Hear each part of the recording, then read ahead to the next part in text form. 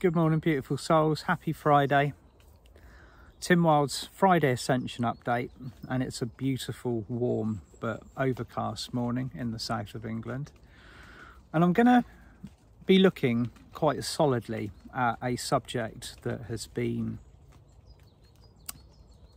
coming up again and again and again, and is at the core of what we are experiencing, which is spiritual sovereignty. Now, our spiritual sovereignty, again, or it never really stopped, although we feel like we've had a bit of a summer recess a little bit. The question of spiritual sovereignty, body autonomy, and all of the other fun things that are occurring on our ascension process at the moment. Now, we are always aware of what is occurring around us, whether we tune into the news and whether we actually allow ourselves to be part of that reality or not. And last night there was yesterday there was a particularly kind of like a very loud message that came from the 3D camp in the United States, delivered by people in positions of authority. Now, this is the same worldwide. It is particularly prominent in the United Kingdom, Australia, and the United States. These always seem to be the places that bring forwards their constructions or their plans first. Now, I've spoken in some depth about this subject before, and I'm going to use the same coded language that I used previously. So I'll never talk about a trigger word in my video, because automatically you do. It's flagged up by the Facebook algorithms and the bots come to feast upon it. So I'm going to use the V word, just call it the V word, okay? And this is, but it's not about that. It's about the contract that we're being asked to make in the spiritual sovereignty. And over the next 2, 3 or 4 months, we are going to really, really see this playing a part in our physical reality, okay? Although we have chosen our pathway, the volume of light that we take in, we've signed our ascension contracts, and we're here in our master selves, we do have to still manage the transitional process that we are part of. Now, this pressure from the 3D matrix is now beginning to mount. It reminds me a little bit of a tantrumonious beast kind of thrashing around, throwing kind of fire and brimstone and threats and kind of thou shalt obey in kind of various kind of roars and outbursts. And this is exactly what we're seeing. We're seeing the control matrix, the 3D matrix, really throw its toys out of the pram, okay? But all of this, you know, like I'm using this language, but in actual fact, this is something which is also catalyzing a global wake up or a global situational awareness. And yes, it does have the ability to very much affect our lives. It is directly affecting our lives. It's pressing our survival buttons. The old patterns that we have lived through and followed again and again over countless incarnations are now coming. This is the final lifetime. This is our master lifetime. This is what you and I and everybody else have incarnated for on Earth at this time. It's because it is the end of this particular cycle, the end of the 3D cycle, the transition into the 5th dimensional cycle.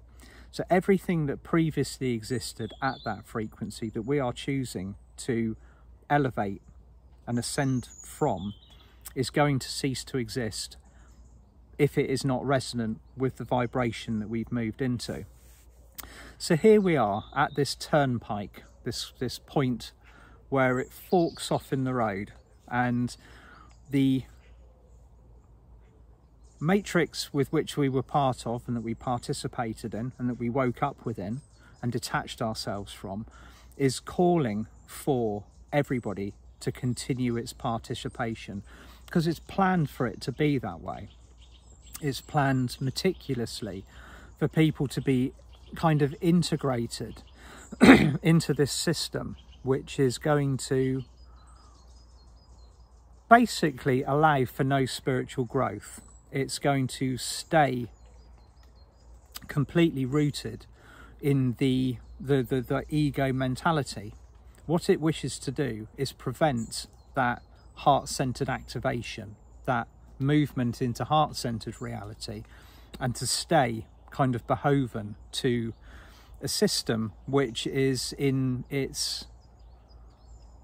for all wants of a better word, it's inverted. It's the polar opposite of light.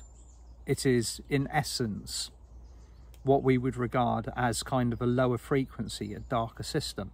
So, but it's the reason why we can see and feel this now, and it is being pelted at us from all sides, is because it's had to reveal itself in the light, because the light has become so strong and so bright that it is now time. If it doesn't act now, it has no more time. It has no more time to keep the foundations and the structure of the system as strong as it was, because everyone's migrating away from it. Everyone has, there is so, again, I'll use the numbers. If you've watched my videos previously before, you'll know that in 2008 I was given a very specific number by Archangel Michael. He said that 6 billion people would pass through the Ascension Gateway. Not all simultaneously. It will happen over a period of time. So by 2032, 6 billion people will have chosen the Ascension pathway. How, why, or when they do that is completely down to how they activate, or they have chosen to activate on a soul level. So here, we're really and truly, we are slap bang in the middle of this development, this rolling ball of waking up, detaching from the matrix, moving into our spiritual sovereignty. But we are being told very clearly by the powers that be, and I say that in inverted commas, that we are not allowed to do that. We are not allowed to leave the matrix. That is the wrong thing to do. And so I've kind of consulted my teams in the Intergalactic Council, the Angelics, and what I've noticed at this particular moment in time, as typically, they are standing back. They are looking at all of us, you, me, everybody else on this ascension pathway, at this, and I'm talking about the now moment as you're listening to this. They're looking to us for our reactions and the decisions that we make on a spiritual level, because we've stepped into our power, or we are stepping into our power.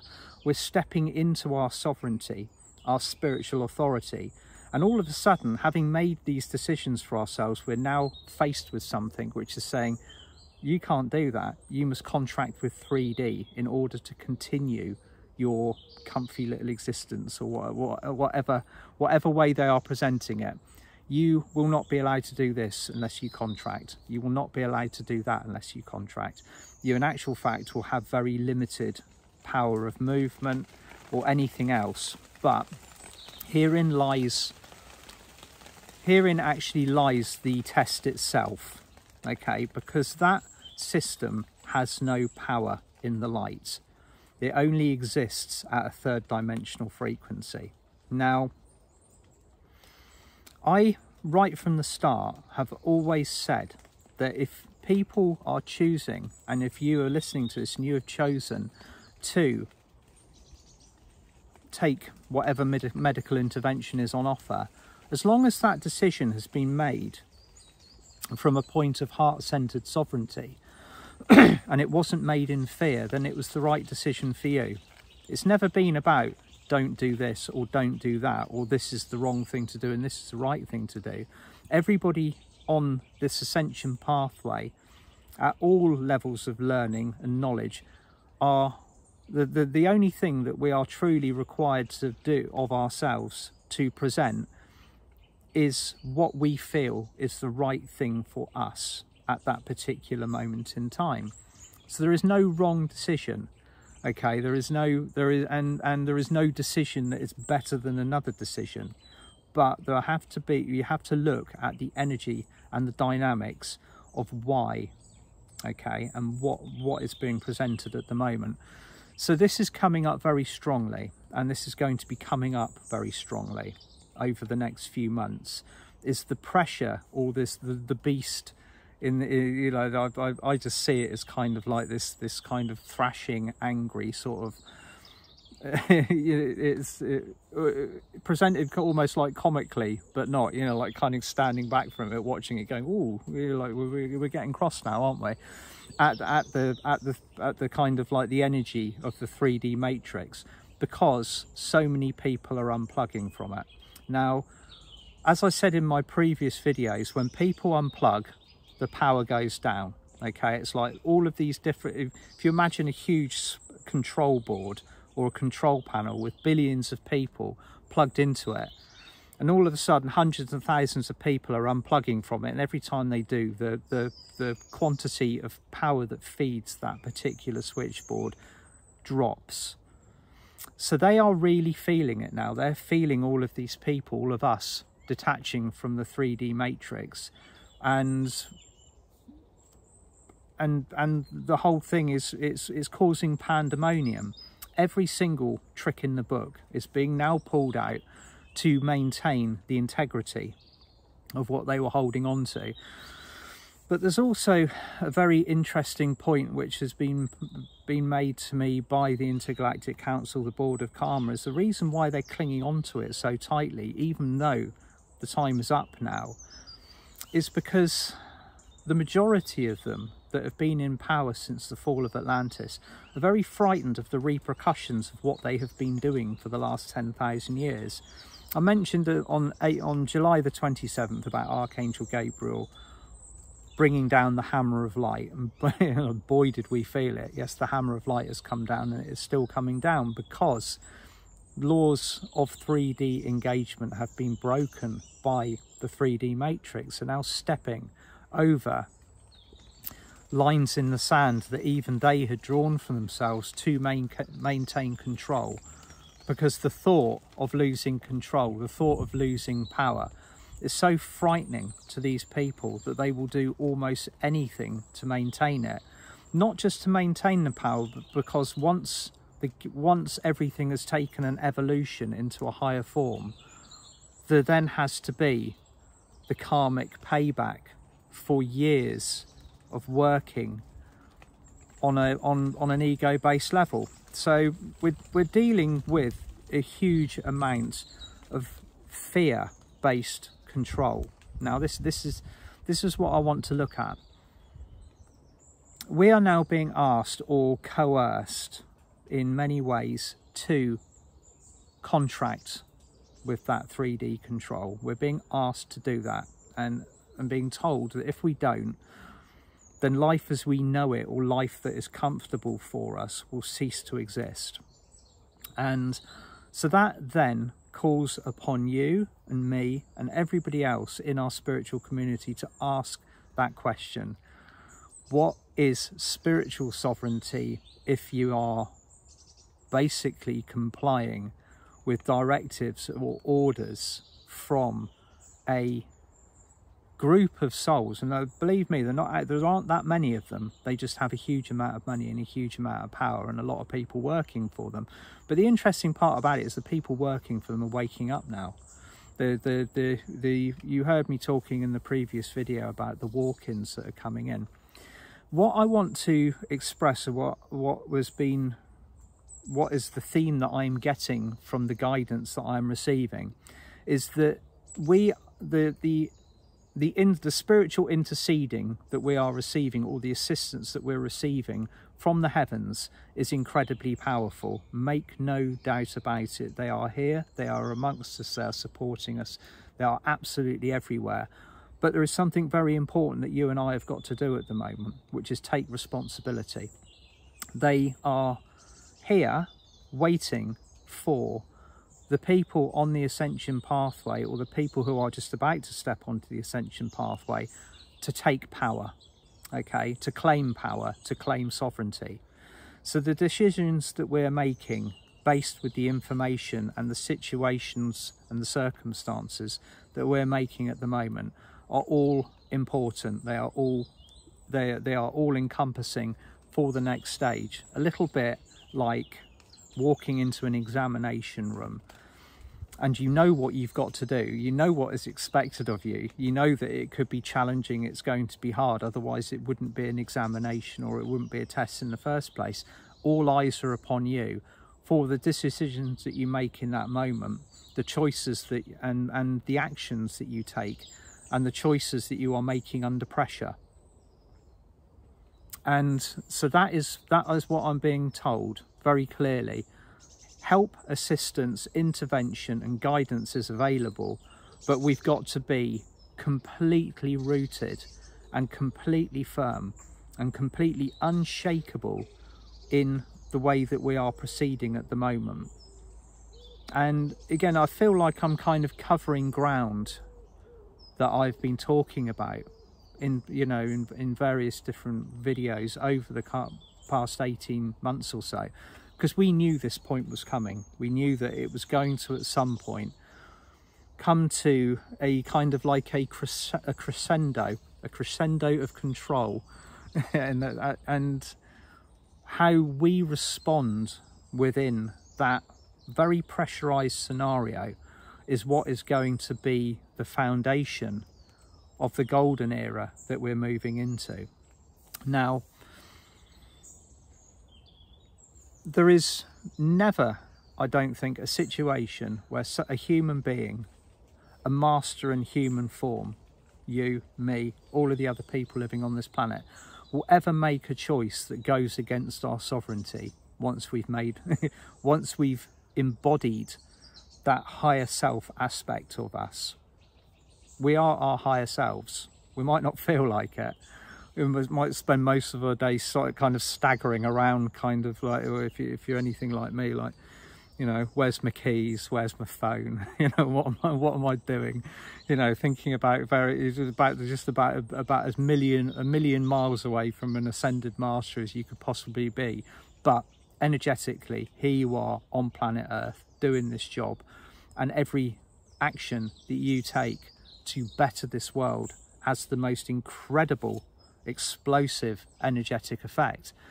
And again, it's not only are we being asked to show how committed to that sovereignty that we are, we're also being asked to show how committed that we are to working as a unit, as a team.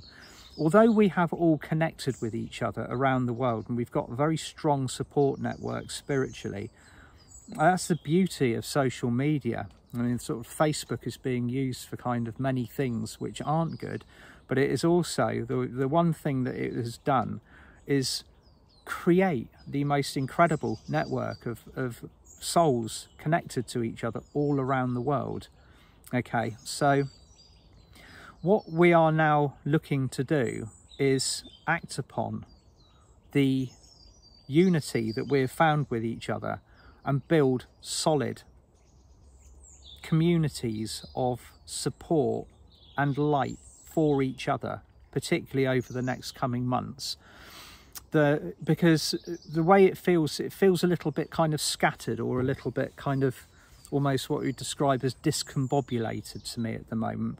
We've all got the right intentions, we've all got the right focus, we all know that we've got to do, but we're a little bit distracted, we're a little bit like, where do we start, what do we do, how do we go about this? And I believe that when the time is right, when we know that when we've got to do something, we simply act upon the guidance of where we're supposed to be, what we're supposed to be doing, and what the actions that we take at that particular moment in time. So it's almost like we're waiting for our cues, we're waiting for the situation to present itself, and then we move into it with our hearts. But this unity and this getting organized is something which I think is going to be a big theme over the winter.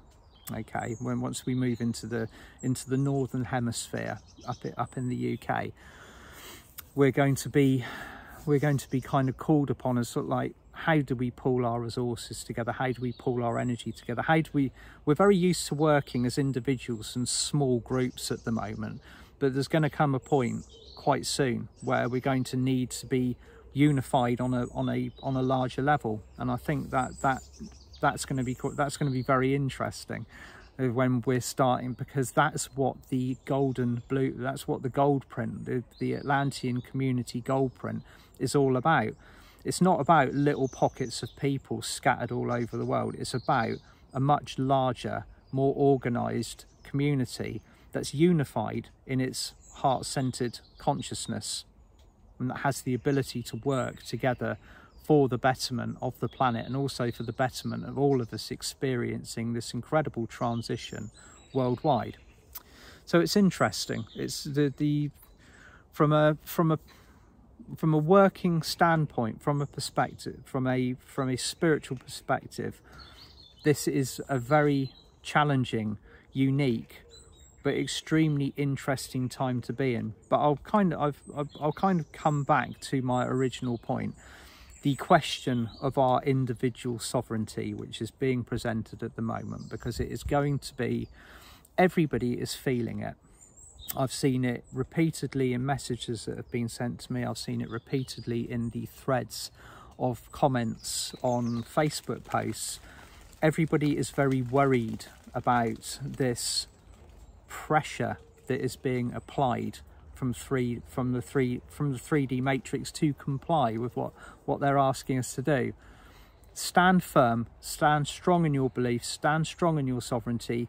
Do not cross any lines that you have drawn for yourself or for your family or for your children under any circumstances, because again, it feels to me, and I'm reading the energy very clearly, the thrashings of this kind of like the angry energy within the 3D matrix only has words. It doesn't have power. Okay, what we have is power, because we have sovereignty and we have the common laws of the land and charters that have been drawn up over the past century, or maybe even the past 2 centuries, that give us our sovereign rights as human beings to live our lives as we choose to mandate for ourselves. And this is what is going to be coming up again and again and again. And what I was shown very clearly, I mean, we're talking years ago, long before this all started, was that the entire ascension process on a much more physical level would be sealed, so it would be signed, sealed and done on a 5D frequency by adhering to the common laws and rights of human beings in physical. Never forget what you actually are.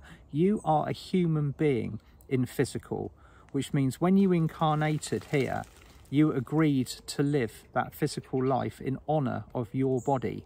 If anything outside of that is asking you not to honor your body, it is not acting under spiritual law. It is not acting under the actual foundations of the law of one. And the law of one is what actually completely governs this particular planet. There's individual rules and setups for societies, okay? But many of those particular rules and laws have been written recently by the people that I was talking about, who have been running the show since the fall of Atlantis. So they've overridden the laws of sovereignty. They've overridden the laws, the natural laws, the common laws. And this is what we're going back to, okay? Very clearly, we take the standing in the physical, mental, emotional and spiritual rights that we have as human beings. It's going to be big, it's going to be interesting, and we're going to be continuously called to go within, search within our heart for the answers, but also look to the support unit and the networks that we together as an Ascension and the light community globally are forming.